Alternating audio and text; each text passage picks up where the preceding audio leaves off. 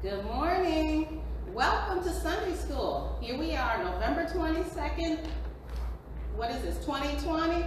Thank God for God bringing us all through this year, all through all the months of Corona. We're yet saved and encouraged. I am, I hope you are. And I appreciate the opportunity to stand before the saints of God, our visitors and friends, once again for the glory of God. And we're wrapping up another quarter. Look at that, time is moving. And today we're here to talk about true riches. We're almost at the end of this study in 1 Timothy. We're on lesson 12, and as it is our custom, we want to acknowledge the Lord in prayer, ask God to be in our assembling today. We're not physically together, but when we're together in the spirit, God can work in our midst for the glory of God.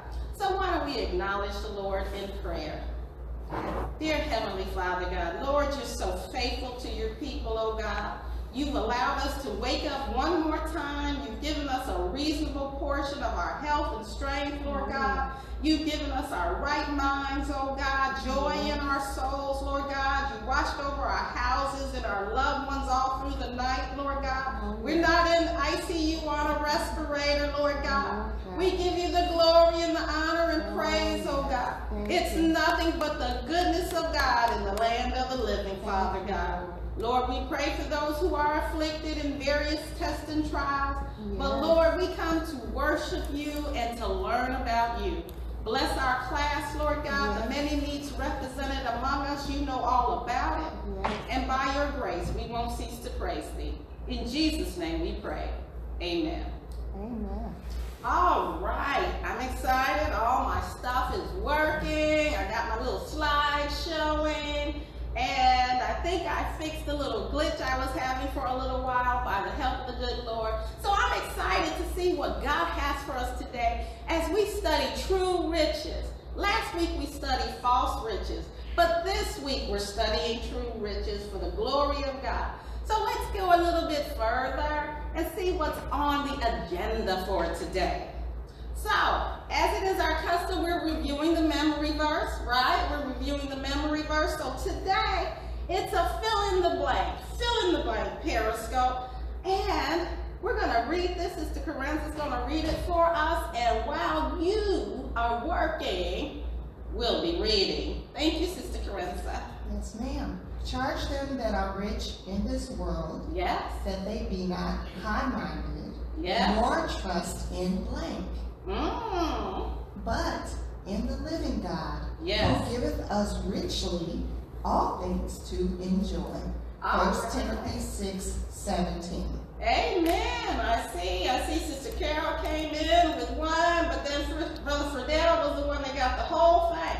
We're not to trust in uncertain riches. Uncertain riches. Very good, Sister Rosemary, Brother Mario, Sister Tiara, Brother Malcolm. You all got it.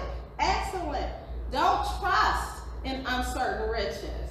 So much can be said there, but I want to go a little bit farther. Because there's a word in here. Charge. Charge them. Is there a benefit to those who are charged with this duty? It says, charge them that are rich. Periscope, your question is there a benefit to those who are charged with this duty when they do that? Oh, I want to get you thinking. I want to get you kind of digging into the meat of the matter, really from the start. Is there a benefit when you charge them who are rich in this world that they be not high-minded? Oh, Brother Mario says yes, there's a benefit to it. Anybody have an idea of what the benefit is? That's right. What is the benefit of not being high-minded? You know what I like to do sometimes when I look at a question? What's the negative of being high-minded? What's the negative side? Well, I know one thing, when you got people who are high-minded, you can't hardly tell them anything. Because in their mind, they're already elevated. Oh, I already know. Yep. There's nothing you can tell me. There's a benefit when you're used to trusting in riches, for you to realize, look, riches are uncertain. They're uncertain, but there is something that is certain that I could and should trust in more than these riches. And that something is God. Amen. Right, Brother Mario. It teaches humility. It avoids arrogance. It keeps you from temptation, Brother Judge. Very good. Yes, that's the benefit. It eliminates pride, Brother Malcolm. Yes, very good. That's why we have to do as the scripture says. First, we have to charge ourselves not to be focused on the wrong riches in life, but to be focused on those things that are right. Oh, Sister Janae wrote, they are not teachable and lean to their own understanding. That is the problem when you are high-minded. Right. Very good. Very good. You all addressed that challenge very well. So there's still more to come by the grace of God. All right. So let's look at quickly what is uncertain about riches.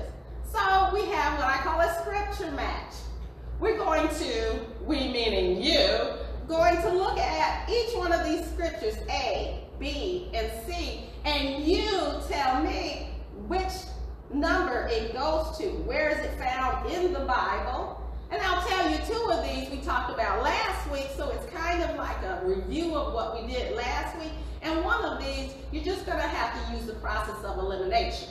All right, Sister Carenza, would you be so kind as read A for us, and we'll see what our saints and friends on Periscope can get for that answer. Sure.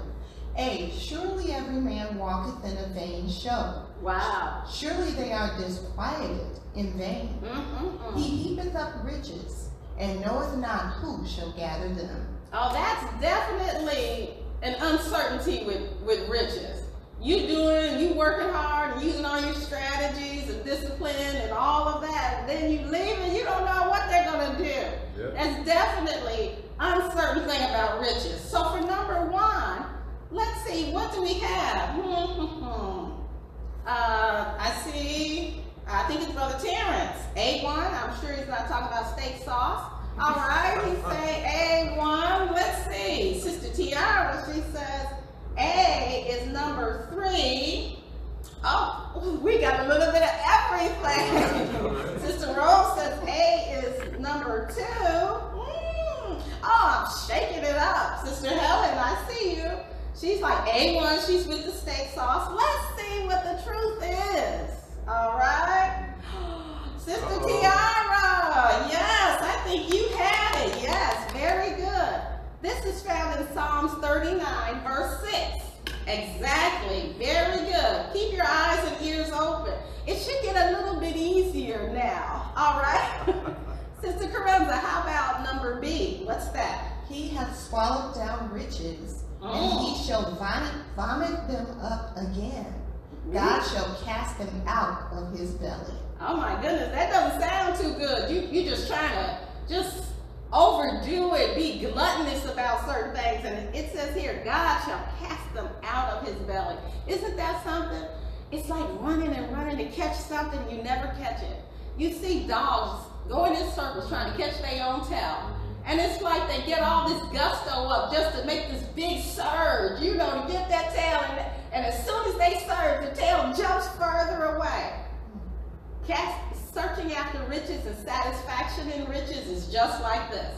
So we got answers coming in. We got a lot of people saying, Sister Carol saying B is number 2. Sister Tanya, T. Very good. Sister Vicky, I see a lot of 2s. The rest of you all, oh, Sister Gail and Sister Henderson, very good. Let's see if they're right. I would hate to call your names like that and it's not right, right? Oh, but you're right. Right on the money. Excellent. Excellent. One last one. C. Could you read that, sis? Yes, ma'am. The sleep of a laboring man is sweet. Oh, wow. Is that? Whether he eat little or much. I don't know about that little part. You know, God got to give me a little bit more faith on that. Go ahead. But the abundance of the rich will not suffer him to sleep. That's something they don't show you in social media. You know, how their abundance and their concern about who's out to get them or who's out to top them. They don't show you that the agony, how they labor to stay on top. I want to stay in the media focus and keep up that image. So what do you think for C? A lot of people are saying, don't get this wrong. Don't. And, you know, right? This should be the easiest one, and you're right. Those of you who have used number 1, Ecclesiastes 5 and 12. Yes, number 1 goes with C. All right. Yeah, I see you, Sister Sylvia. All right. Very good, Periscope viewers, saints, and friends. A little bit more. But these touched on the uncertainty about riches. And, you know, I think it's good for us to recall that, because when we understand that these natural riches are very uncertain, it will help us to appreciate the true riches that we have in Christ Jesus. A little bit further. I got a couple of pictures here, but we're going to read just 2 verses in Matthew, the 19th chapter, and we're going to read verse 23 and 24. Sister Carenza, if you would do the honors for me, please. Yes, ma'am. Then said Jesus unto his disciples, Yes. Verily I say unto you, that a rich man shall hardly enter into the kingdom of heaven. And again I say. Now, he didn't say it was impossible, but he said it was hardly. It was an event that rarely happens, that somebody who's really rich can enter into the kingdom of heaven. All right, go ahead. Verse 24, and again I say unto you, Say it again. It is easier for a camel to go through the eye of a needle than for a rich man to enter into the kingdom of God. So what is Jesus trying to convey to us? So a lot of this is contextual. You kind of have to understand what he's referring to. Some people, when you look at different scholars, they say he's talking metaphorically. Metaphorically saying, how could you get this camel that's so big and so massive through an entranceway that's very small and narrow? We know that the kingdom of God, it's a straight way, it's a narrow way, it's a tight way. But if you got too much, it can hinder you from going in when you value what you have too much. So a lot of people, a lot of scholars, they kind of assume that he's talking metaphorically here. And some say this. They would say that in those times when, you know, the cities had walls around them, and they had an entranceway to the city, but the city's entranceway was very narrow. It looked like an opening like this. Why would they have a narrow entranceway? Isn't it easier to guard a narrow entranceway than it is a huge one, blocks and blocks long? It's not really protection. So they had a very narrow entranceway, and the merchants would come from different places to sell their wares and goods, and they would pack them on camels. You might not even be able to see the whole camel in here because there's so many things on his back. Look at that. Well, when the camel was packed so heavy, you can barely, I stare at it, and here's his little face. You can't even recognize it for all of this stuff. Well, there are a lot of people going through life carrying a lot of burdens. Maybe they're invested in their reputation and their status and the car they have and their looks. And they're carrying all of this, but to get into the kingdom of God, you have to let all of that go because it won't fit.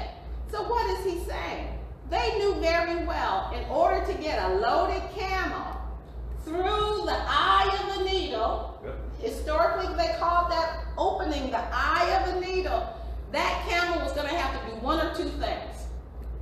Either you were going to get that camel to get down on his knees and crawl in through the eye of the needle, or you're going to have to take some of that off. You were going to have to take some of that off. All right. And so this was something they knew very intimately because they witnessed it in their midst time and time again. There are some camels that don't want to bow. They don't want to humble themselves. You can be saved and have wealth, but you're going to have to humble yourself. Yeah. You're going to have to really get down low in your mind to accept the meek and lowliness that's in salvation and not think you're any better than anybody else. And there's some people who they can't do it, and you know what God just does? He just strips them of some of their stuff. And then you know what? After they lose everything, now they come into God. Now they're like, okay, I have nothing keeping me back from being saved. Wow. I'm just going to come. And so Jesus was really telling them about riches, the things that we try and carry in this life. Whether it's a job, a reputation, your looks or whatever you treasure, guess what? Let time take its toll. Yes. Everything in life changes. Yep. Everything in life. So we have to make sure we're not like this. We're not trying to carry things that don't belong in our lives past the point where God says let it go. Why? Because it's a hindrance. Some things will keep us out. Okay, so we want to go a little bit further talking about true riches. All right? We're going to look at 1 Timothy, the 6th chapter, and this was part of our reading for this week. And it starts off here with just this top line, Sister Carenza. Could you read this? And it's found in 1 Timothy, the 6th chapter. And we're going to read verses 11 and 12 for the glory of God. Just that first line. But thou, O man of God, yes, flee these things. Flee these things. See, he had already talked about false riches, right? Last week we covered the prior verses where we talked about false riches. But he's saying now you are a man or a woman of God, and your job is to flee those things that would hinder you. Get away from those things that would keep you or bog you down or choke the word out of it. Flee, run from it. And when you flee, you're doing what? You're escaping the danger of false riches by understanding that godliness with contentment is great gain. Yep. And the scripture, let's go here, Matthew 25 and 21, Sister Carenza. The scripture brings out that godliness brings joy. Godliness brings joy. How does that bring that out, sister? His Lord said unto him, yes, well done, yes, thou good and faithful servant. Oh, wait a minute. God is giving compliment out, validation, all right, encouragement to his servant. For what? What does that say? Thou hast been faithful over a few things. Oh, you had a little. You did well with the little that you had. Whether it's a little money, you gave your tithes, you supported missionary work, you were generous. Whether it was a little, you were faithful. And what does God say next? I will make thee ruler. Wait a minute. Promotion is coming from the Lord. Isn't that something? Right. He said, I will make you ruler over what? Many things. Oh, now many things. You're good with a little bit of money. It's like this. If I'm raising a child and I can't trust them with $1, I'm not giving them a $10 bill. I'm watching what you do with that dollar. I believe God watches us the same way. Yep. So when you are faithful, he makes you ruler over many things. There's something else really crucial there. What does he say? Enter thou into the joy of thy Lord. Isn't that something? Oh, yeah. That's true riches.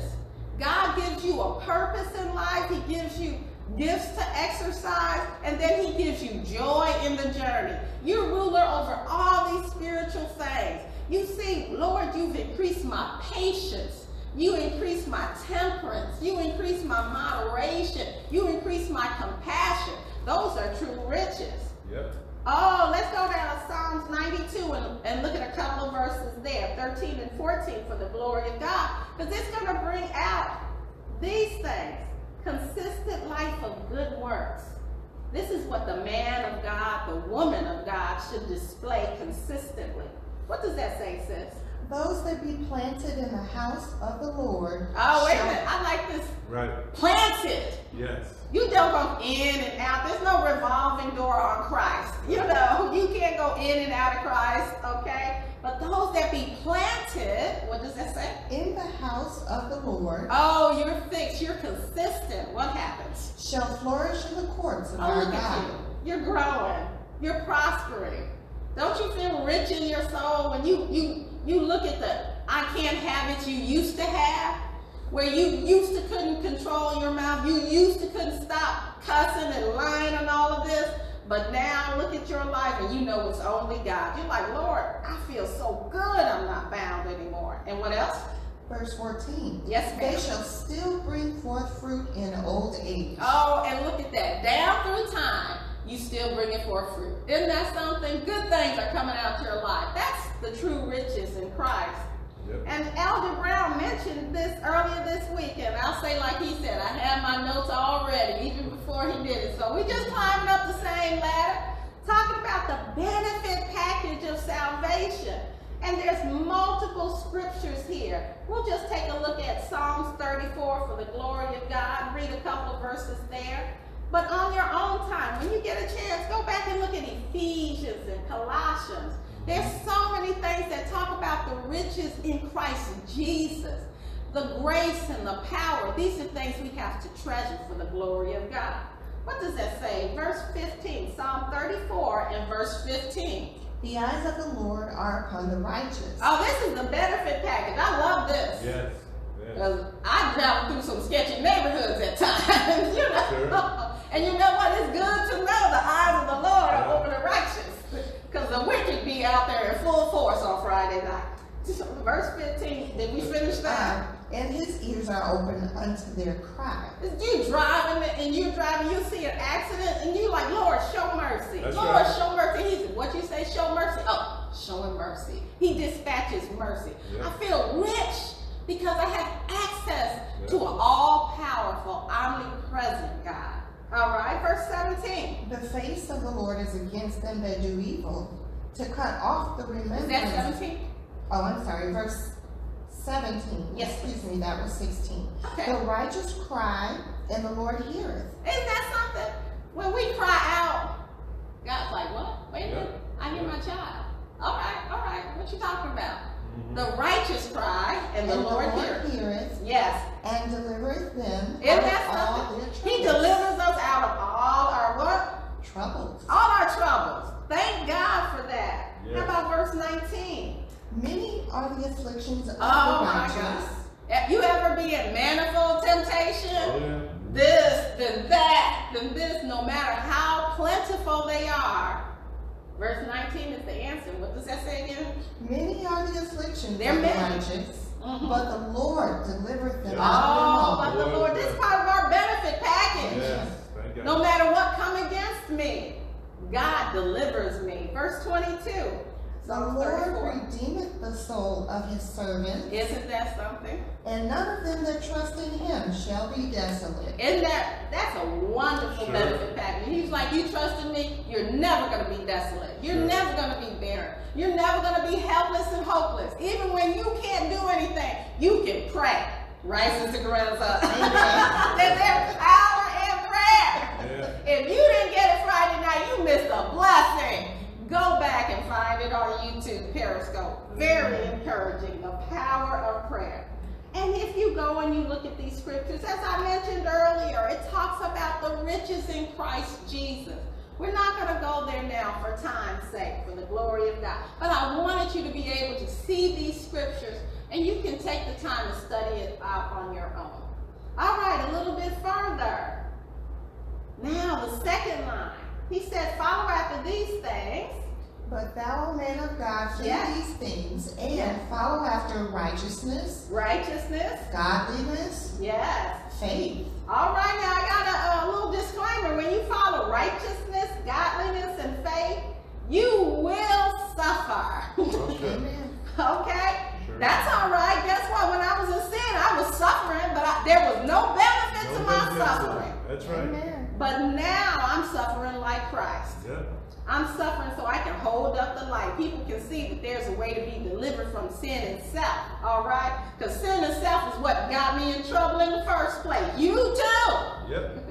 All right? And it says here in 2 Timothy 3 and 12, yea, and all that will live godly in Christ Jesus shall suffer persecution. Yep. All right? But I'm still following after righteousness. Why? Because if I got to suffer, I want to suffer with gain. Get something good out of it. It's making me rich in my soul, all right? And then, if you follow after righteousness, godly, and faith, You're going to lose some things, but you're going to gain much more. Let's go to Mark, the 10th chapter, and see what that says for the glory of God. Sister Carenza, verses 28 through 30, please. Then Peter began to say unto him, yes. No, we have left all and have followed thee. Now, I know. I'm just going to talk to us in our humanity. Some of us have had those conversations like, Lord,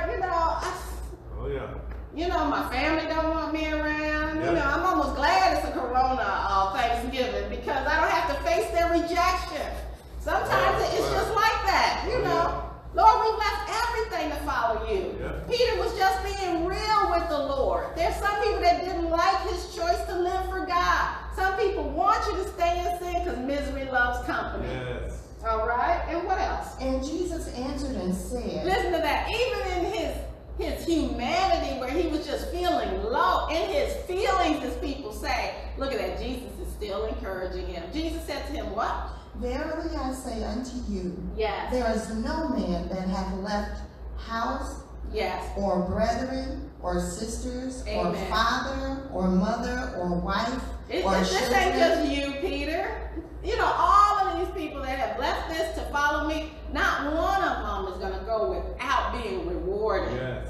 How did that finish? Or lands for my sake and the gospel's. Right. But he shall receive an hundredfold. Now in this time, houses and brethren and sisters and mothers and children and lands with persecutions. Yeah, with persecution. And in the world to come, eternal life. Isn't that something? But you have to stop looking to the world for your validation. When you look at Christ and the body of Christ for elevation, you'll see how rich you really are. So as you follow after righteousness, godliness, and faith, these things are going to come against you. Persecutions and all of that. Some losses of some things, but you are going to gain. Amen. Because Christ, he came that we might have a more abundant life. Amen. All right, some more things. We did all of this, but now we have to talk about what? Love. Love. Patience. Yes. Meekness. Yes. Fight the good fight. Now, I find that when you talk about love, people love to talk about how everybody else should love them. You know what I mean? Anybody else notice that? People love to talk about how you should love me. I like this and I like that. I don't like when people do this. I don't like when people do that. Right. But they don't like to talk about how they owe other people the kind of love that God requires out of them. Sure. That's the tight but it's right part, okay? And you find it in different relationships, husband and wives and friendships and family relationships. And I'll just say this, true love is not loving somebody in the way that's comfortable for you. Good. True love is sacrificing to love them the way God says and that they articulate they need. What am I talking about? There are some people that love hugs and kisses and all of that little romantic stuff. And, they don't want to marry somebody who's the Rock of Gibraltar. I think that's hard. I don't want to hold your hand, sis. Right, No, they need a little tactile contact to feel the love you have in your heart. This is how you get the love to them. And you're standing there like, no, I'd rather pray. Guess what? She don't want you praying all the time. But the sacrifice is loving somebody the way they need to be loved. Right. And you may want to hang all over your husband and talk to him all night long and be like, oh, what happens, how these good? And, he's nodding off. You know what love will have you do? Let him go to sleep. All right. Just let him go to sleep. His eyes rolling back in his head. He's like, Lord, show mercy. But you want to say something else. Get a girlfriend for that. Talk yourself out. Love them the way they need to be loved to feel love. Wow. Sidebar. But it's true anyhow. Yeah. True. Follow after those things. When you follow after love and patience and meekness, you can endure with grace. 1 Corinthians 13. Let's look at verses 4 through 7. Charity suffereth long and is kind. Isn't that something? We want to say, Lord, give me more love. Then I need to make you suffer for a long time. Oh, Lord, you answered my prayer. I wasn't ready. That's true. Charity suffereth long, and what else? And is kind. And while you're suffering, you're being kind. Those people that are taking you through, these are the real riches. Yes. These are real riches. Because even though when you're going through the test, it hurts, but when you go through the test the right way, you can feel you've grown in grace. You can feel God is pleasing. And it's almost like that. Thou hast been faithful over a few things. Enter into the joy of the Lord. It's almost like God gives you extra joy for your obedience and sacrifice. Yes, yes. Okay, what else does that say? Charity envieth not. All right. Charity vaunteth not itself. Yes. Is not puffed up. It's not. Doth not behave itself unseemly. Yes. Seeketh not her own. Is not easily provoked. Thinketh no evil. That's another one we have to exercise. You want to be more like this, flee these things? Do you know the devil wars against your mind? You're constantly bombarded with thoughts about other people, about the things they said, about their intentions. You know what? You have to fight the good fight of faith. Yeah. You have to endure hardness as a good soldier. Do you know in order for you to get strengthened in an area, you have to do your reps? Yep. Pastor preached about working out your own salvation. You can't lift a 10-pound weight one time and think you built muscle. Right. No, sir, no, ma'am. You have to do those reps. You got to get in there. You know you have a good workout when your cardio is going, you sweating and everything, and you like, oh my goodness, your arms feel a little jelly-like, and like, oh, I got a good workout today. Yep. God takes us spiritually through good workouts, dealing sometimes with difficult people so that we can come back strengthened with might in the inner man. Very good. We're going to go ahead from there. You can look back at that. A lot of us are very familiar with that. But part of this true riches is enduring hardness. Enduring hardness. Why do I say that? Because when you have something of value, for you to keep it safe, it takes great effort. Mm-hmm. And we have salvation. It takes great effort for us to maintain our relationship with God and to increase it so that we grow in grace, so that we go from glory to glory to glory. And you have to fight the good fight. Keeping these things, you will see that the treasures of life, the pleasures of the world, they just fade and fade in value. The more you get a good glimpse of Christ, the more you appreciate the true riches in glory for the glory of God. Amen. All right, a little bit further. I got some things I want to get to. So now, after you fight the good fight of faith, what do you do, sis? Lay hold on eternal You life. hold it and don't let it go. Friends can come and go. Jobs can come and go. Homes can come and go. Your hair can come and go, but don't let go of eternal life. There are a lot of things that's going to change, but lay hold and hold on. Don't let go of eternal life. What else? Whereunto thou art also called, and hast professed a good profession before many witnesses. All right, very good. So we finished that. I got a question. We talked about the true riches. And I have a question. Pastor Gordon used to say this to us often. Absolutely.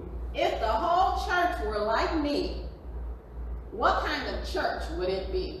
Wow. Periscope, this is not for you to answer on the line. I want you to think about it. All those things we talked about what you value or what you appreciate. If the whole church were like you, this whole congregation, expanded out if the whole world were exact replicas of who you are today, what kind of church would it be? Wow, good question. What kind of church would it be? Would the church have more love because it was like you or less? More peace or less? More joy or less? Wow. Pastor Gold preach a message, would it be supporting life or on life support? Wow. These are searching questions. When you think about it, it should inspire you to change those things that should be changed and to continue to working in the areas where you see progress, but maybe you're not where you think you should be yet for the glory of God. Keep working on those things, but change those other things that you know they need to go. All right, a little bit farther. So a good example of those that really appreciated the true riches in life is going to be found in 2 Corinthians, the 8th chapter. And I got this little star over here because it's like their little report card. They got an A+. This church got an A+. And it's not really just one church. It's a group of churches. And the scripture talks about the churches of Macedonia, and it shows you here some of the names of some of the locations in there. And I bring that out because sometimes when you see how it happened in the real world, in the natural world, you can gain a greater appreciation. So these saints here, we're going to read 2 Corinthians, the 8th chapter. We're going to read 1 through 5. But I want to give you this backdrop. These saints here, they were all the way over there in Macedonia, okay? Another part of the world. But they had heard from Paul that the saints here in Jerusalem were suffering and were struggling. And some of the things that I think are very profound, you have to consider the saints here were Jews, a whole different culture. You know, the Jews really weren't friendly to the Gentiles. Right. And the Gentiles knew it. But then way over here, these were Gentiles. Yeah. And we're going to see how people who way over here heard about a situation of people, saints way over there, and how their heart responded. That shows that they actually had true riches in all these little churches that were part of the churches of Macedonia. Sure. So let's go there. 2 Corinthians, the 8th chapter, and start with verse 1. Moreover, brethren, we do you to wit of the grace of God bestowed on the churches of Macedonia. So, you know what he's saying? He's like, man, I want to tell you, I want you to know that they have a grace or a gift here, this little bitty place way on the other side of their world, so to speak. They have a gift. Their gift was what he called the grace of God. Yep. You know, it's a gift in the sense it enabled them to do something you wouldn't expect them to be able to do, considering their circumstances. And the grace of God gave them an ability to see a need all the way on the other side and a desire to meet that need. This group of little bitty churches way on the other side. They had probably never seen anybody, had just heard on Paul's testimony. And look at God storing up their heart. Verse 2, please. How that in a great trial of affliction, the abundance of their joy now and look at this. Poverty. They had a great trial of affliction. Yep. Affliction could be natural affliction, it could be persecution from without, it could be all kind of outward exigent circumstances that caused them to be in dire hardships. So they had a great trial of affliction, and then what else? The abundance of their joy. Wait a minute, then it says something that doesn't even seem to make sense. How do you have a great trial of affliction? I rarely hear people testify, I got a great trial of affliction and an abundance of joy. Yeah. Lord, help me to get there. Yeah. Because they had a great trial of affliction, but they had an abundance of joy. And what else? And their deep poverty. Oh my God. That is deep poverty. Deep. What is deep poverty?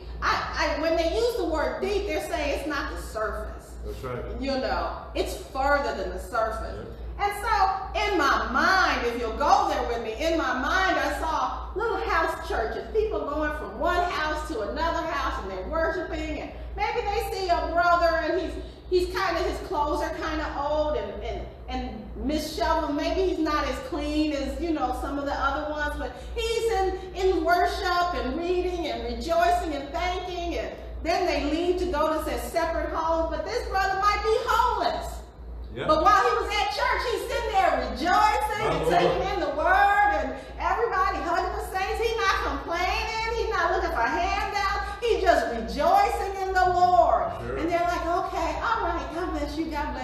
And then he goes to find a place to sleep, a way to keep warm. Wow. Boy, I'm telling you, deep poverty. But look at how God works all of this together. The great trial of affliction, abundance of joy, deep poverty, it created a richness in giving. Only God can do that. Oh, yes. Oh, yes. When we have a great affliction and deep poverty, our natural fleshly minds is not thinking about giving. Yeah. But there's a grace, a gift from God that will get us there if we allow God to reshape us. Yep. What does that say? Abounding unto the riches of their liberality. And all of this created, it didn't hinder, but it abounded. Yep. What else? Verse 3. For to their power I bear record. Isn't that something? Yea, and beyond their power, they were willing of themselves. Oh, yeah.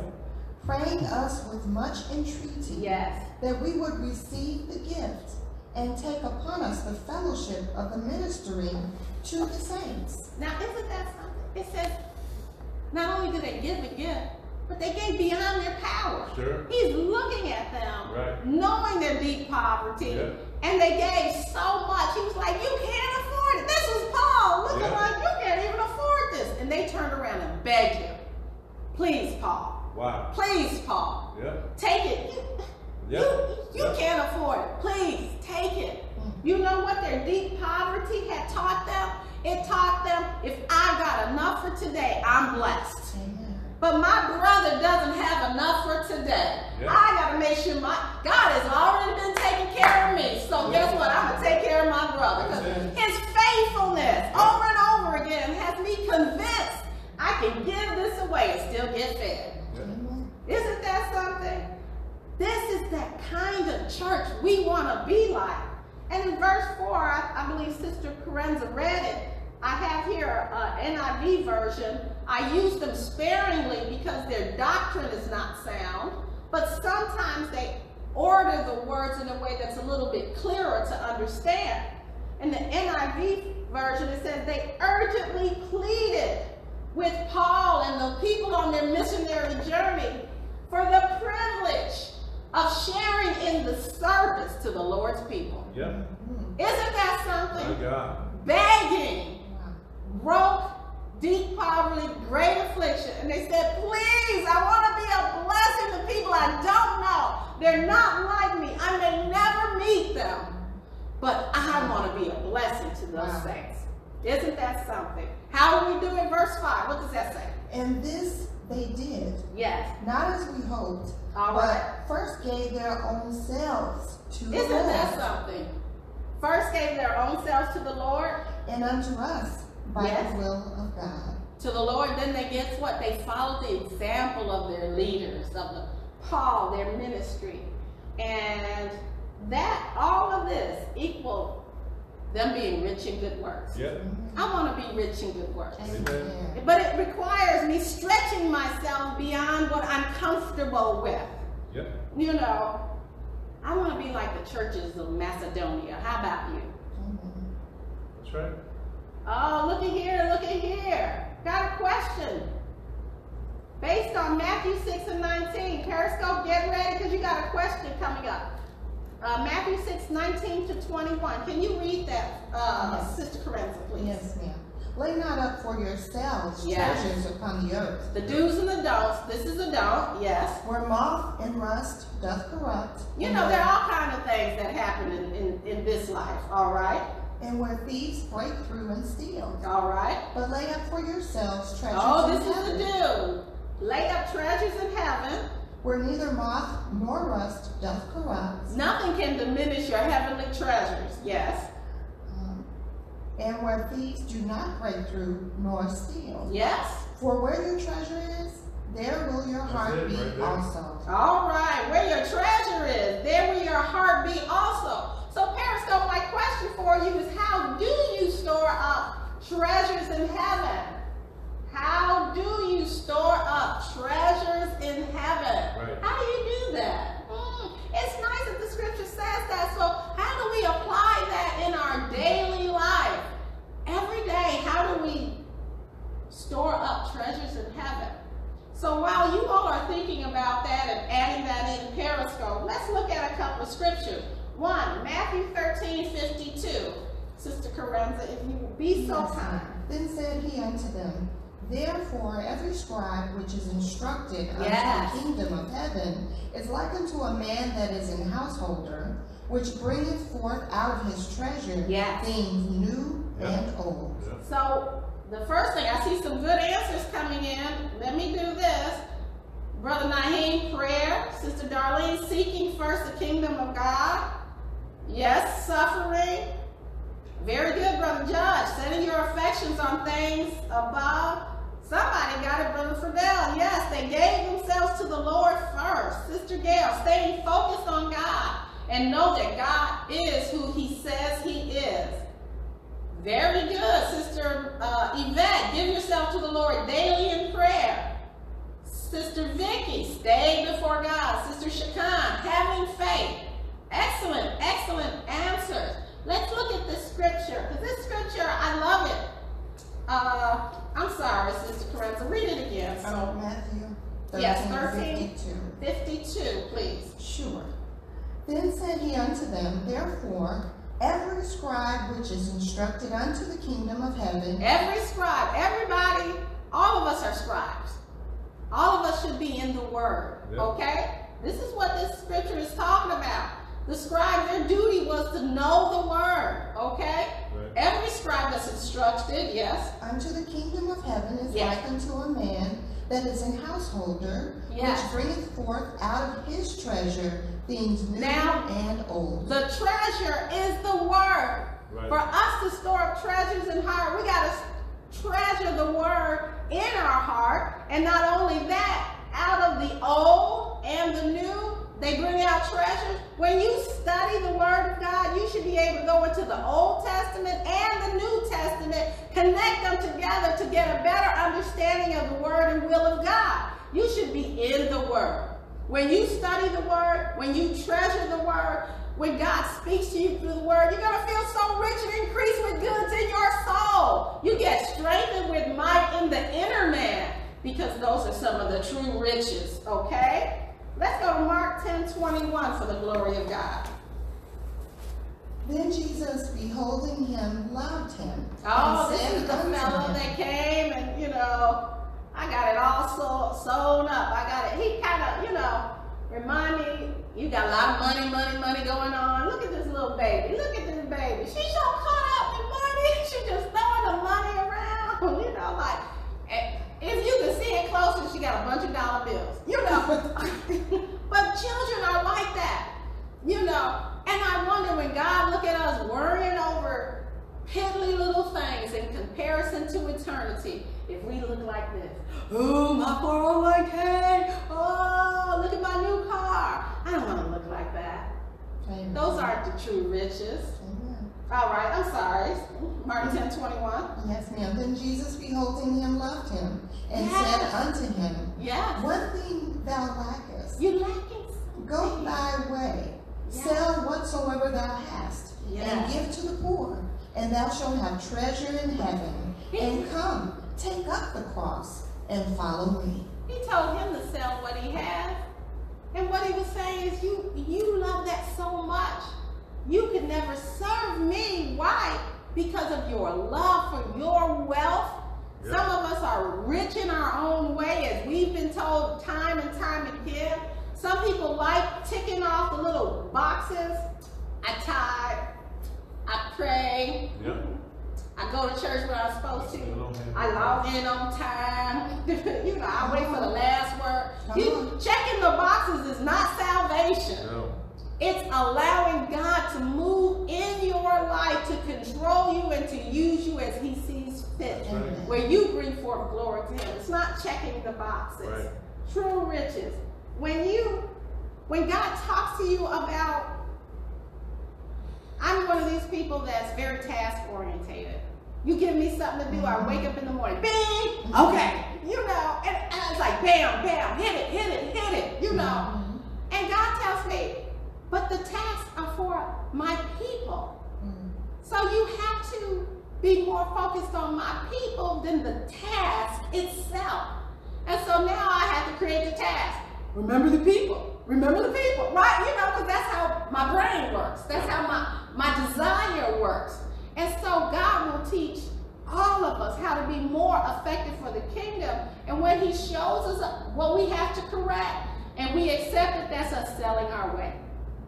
That's us selling our way. Maybe you feel more uncomfortable in the scriptures, in the books, and whatever. But what's the use of you storing up all that knowledge and understanding, but you never give it to anybody? That's right. It doesn't profit anybody. You have to interact with everybody and not just pointing your finger and telling them what they should do. But sometimes you got to take people who are in hard situations and walk them out. That's right. Step by step. Yeah, they may not be ready yet. They may be, you know, still struggling. That's and you right. have to have the compassion that God had toward us to sit there and walk them step by That's step. right. Yes. Step by. Because you know God walked us out of our madness step by step. And even in salvation, he's still walking with us step by step. Amen. Step by step. All right, all right. Did we finish that? Yes, ma'am. Wonderful. One more. Luke 12, verse 33 and 34. Luke, these are the true riches. And as she's getting that, I mentioned to the ministers earlier, I said, last week when we studied the young man who came to Jesus and said, Master, I want you to make my brother give me my inheritance. And I had mentioned that earlier to them. And I say it again because sometimes Jesus responded to him, who made me a judge and ruler over you? Why are you asking me about these things? And I look at that situation and it's profound to me because we have access to such great power. Why would we sit there squabbling amongst one another? Lord, you see, they didn't pick me. They didn't call my name. Yeah. Nobody called me. Nobody recognized me. Why are we squabbling before Christ when Christ is able to change all the major things in life? And we're sitting here talking about something little. The little things. We need a big picture. Because I don't want to be like that fella and have an audience with God and waste it on something small. Yeah. I look at that. I'm King of Kings and Lord of Lords. You're talking about an inheritance that will end with time. There are things, our eternal soul is going to surpass time and live all throughout eternity. If I get an audience with God, I want to get some true riches. That's how I store it up. Right. Every time I have a true audience with God, I take in what he's telling me and I live it out in my life. All right, what does that say in Luke? Sell that ye have and give alms. Sell that you have. Be faithful. Support God's work. Yeah. Give alms. You know, giving alms is not paying tithes. Right. Did you hear that? Say it. Giving alms is not paying tithes. Don't be like, I paid my tithe. You ain't getting another dime. Oh, watch out. Giving alms, that's charity. That's something different than paying tithe. Don't think you got it all buttoned down just because you pay tithe. God will tell you to give a little extra. Well, that's the devil. Watch out. Where your treasure is, there will your heart be also. What else does it say? Provide yourselves bags which wax not old. Yes, the bags where they kept the money. Don't be so limited by time. Sow good things for eternity. What else? A treasure in the heavens that faileth not, where no thief approacheth, neither moth corrupteth. For where your treasure is, there will your heart be also. Amen. Amen. Very good. I like this one. This is one of my favorite ones. Can you read Matthew 12:35 for me, sis? A good man out of the good treasure of his heart brings forth good things. And an evil man out of the evil treasure brings forth evil things. Matthew 12:35. So what's a good treasure? What's a good treasure that you have in your heart? When you love God, first of all, you treasure the love of family and friendship and the good things God has put in your life. When you have that in your heart, guess what? It's going to come out of you and you're going to bring forth good things. But I found this. There are people who treasure every wrong, every offense, every slight endured from childhood to the present day.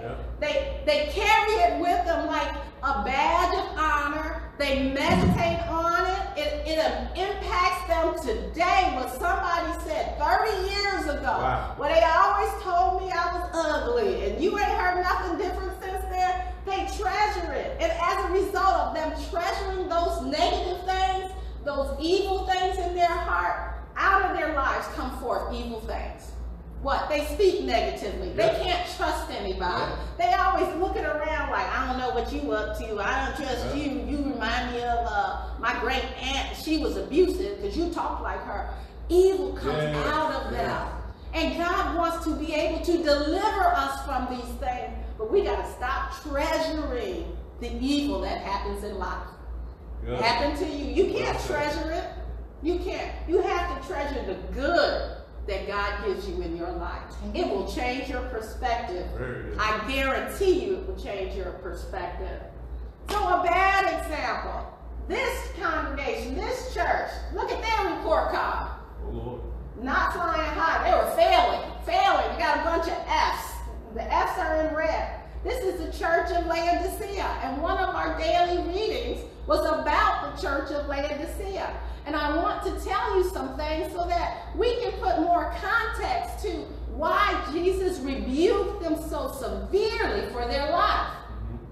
One of the things, this is like a little drawing or scale of what the city looked like in biblical times. But I want to tell you some of the things that the Laodicean people, the people had in their city at their disposal. They had a stadium, a gymnasium. They had an aqueduct system, this little blue lock. That's right. The aqueduct was so that because of where they were situated geographically, they could get water from Hierapolis. There was a city called Hierapolis where they had hot springs. They could get water from the hot springs, and then they had Colossus, which was under them. They could get the cool, refreshing water. They had access to all of these ways of being nourished and increased, okay? They had something, I don't even know what that is, a large theater, a small theater. They had a temple. They had a bridge, a clearing basin, a water tower. They were a very sophisticated city. They were a wealthy city as a whole, okay? This is significant. But the problem was, because of their own particular location, or we'll say spiritually, their own particular condition, all the things they had access to didn't profit them at all. This is very profound. Their water supply system was furnished by underground aqueducts from hot springs. So you would think those hot springs would bring them hot water, right? No, sir, no ma'am, it didn't. But because of where they were located at, once the waters left hot, by the time it got to them, it was lukewarm.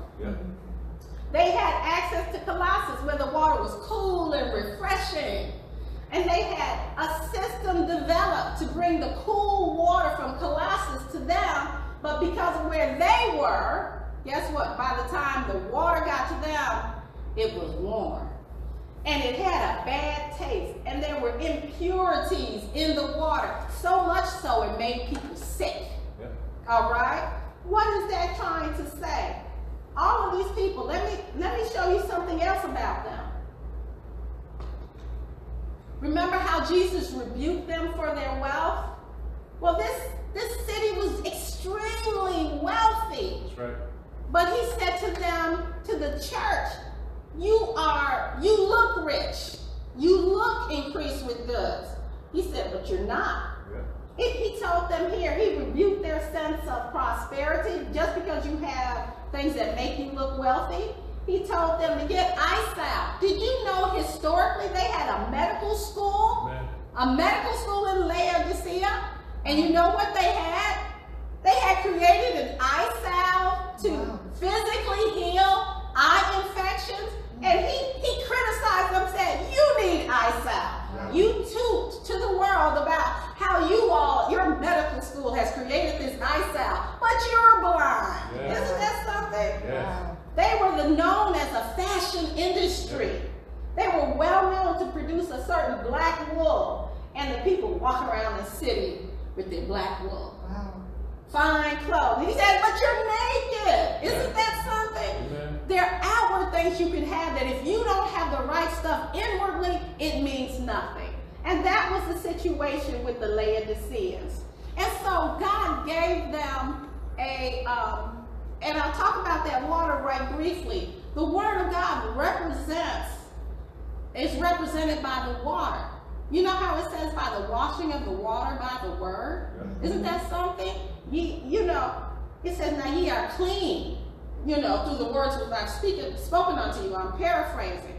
So what that Hierapolis and that Colossus is representing is no matter how the word is preached, whether the word comes hot and heavy, it has no effect on you. Yeah. Whether the word is cold and chilling, you're still in the same condition. Yeah. And that's what they were criticizing the Laodiceans for, because all of this outward stuff had robbed them from the things that mattered on the inside. Amen. But God had counsel for them, because God doesn't want any to perish.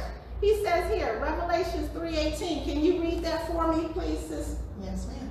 I counsel thee to buy of me gold, tried in the fire. I'm giving you the solution. Yep. Purchase of me gold, tried in the fire, what? That thou mayest be rich. Yes. And white raiment. Oh, you got your own raiment, but I got some for you, but you got to buy it. You got to give up something to get it. That thou mayest be clothed. Yes. And that the shame of thy nakedness do not appear. Yes. And anoint thine eyes with eye salve, that thou mayest see. Anoint your eyes. Isn't that something? All these things you think you have. God said you're blind, your eyes don't work, you're naked, you're not wealthy, you're poor. Only way for you to do it is buy gold tried in the fire. A little bit about the gold. Where is gold found? Periscope, I'm rushing. Where is gold found? Isn't it found in the earth? In the earth. In the earth, yes it is. All of us have something of value and great worth to God, but it's inside of this earthen vessel. Right. And in order for you to get the natural gold, you have to extract it from the earth. Guess what? Spiritually speaking, to get the good out of us, God has to extract it out of us. And in order for you to get it, you got to mine it, you got to break up the earth to pull out the gold. Guess what? Your desire for God is what you have to have in order for God to be able to be able to work on you to get those valuable gifts that you have for the kingdom's sake out of you. You have to have that desire within you. 2 Timothy 1:6, it talks about stirring up the gift that is within you. Yep. And then once you get the gold out of the ground, guess what? It's ground to powder. Ground to powder, right? Because you got to get all the impurities, or at least a measure of the impurities out, because it's a process. When you set your affections on things above, guess what? God is grinding out the things that don't matter. He's separating the things that are a hindrance and a weight, things that will keep you from being completely 100% sold out. A lot of people, they get saved and then they want to get saved but look like the world. Get saved, I want to have the favor of God, but I want to have my way in how I look and how I talk and how I treat people. God has to ground all of that out, okay? God then separated the gold from the earthly elements called dross. When you hear the preaching about modesty and godliness, and it burns you up, guess what? God is trying to get the dross out of you. Talk about how you style your hair and how you're trying to look just like the world. I don't want to look just like the world. I want to look like an ambassador for Christ, for the glory of God.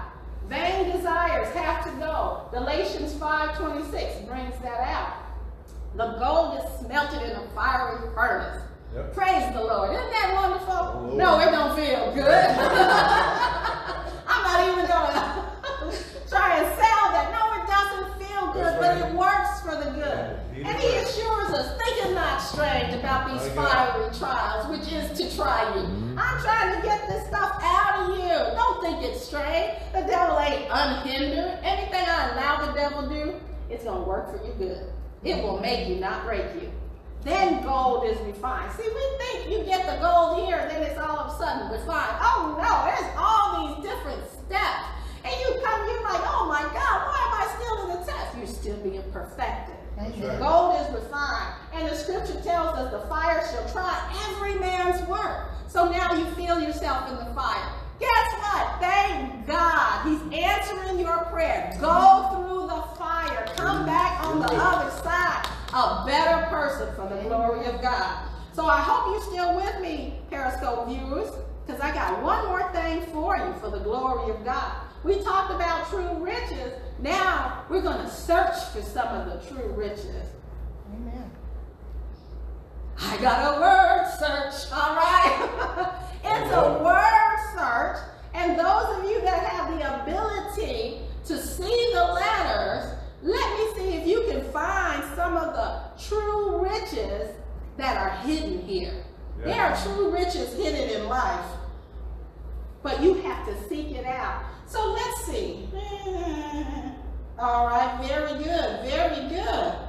So I'm going to give you a hint. I know there's one here. Oh, Christy. I'm not bragging because she's not knowing. But, you know, she found one of the hidden words. She found it. It's right here. Very good. Thank the Lord. Oh, I see. They're coming in. Faith, grace. Yes, zeal. Zeal is in there. It's very hard to read backwards, but I got it in the next slide. Yes, see. Grace, peace. Oh, Sister Sharice, you got 3 of them all in one time. Yes, love. All right. These are some of the true riches, aren't they? Amen. All right, and there's more. Look at this. There's the church having a body of believers, being able to all live together and strive for the true riches in life. It's nice to be able to know you're not alone in your fight. As you lay hold on eternal life, you see your comrades in the faith. Isn't that something? That's a blessing. Anybody find, yep, Sister Tiara, she got fellowship. Very good. How about grace? We found grace. Anybody find the saints? Anybody find the saints yet? The saints, I think, are kind of sideways. Yep, there they go. The saints go marching in. I love the saints. I mean, we're a peculiar people, so I fit right in, right? Yeah. Thank the Lord. All right. Titus is in there. Trials are in there. Trials come, but guess what? They come to pass. Be encouraged, saints. Anything else? I think we got most of them. There was the gift. Look for your gift. Look for a gift of giving. Ask God to give you the grace of God to be able to give for the glory of God. Faith. The church is a gift. Trial right there. Zeal. This is poverty. We don't look for poverty, but I don't want to be rich in my way. Right. I want to be broke in my way, if I can say that. There is, this is fellowship, very good, and what is that? Riches. Isn't that something? We finally found the true riches. All right. Thank you so much for joining us today. We realize we're almost at the end of the quarter, so you will be receiving instructions regarding the next set of Sunday school books shortly. So keep in touch and join us again at 11 o'clock today for the 11 a.m. service. And stay in touch. We will give you news on our next in-person worship. So keep your ears open and more information is to come. Thank you and God bless you.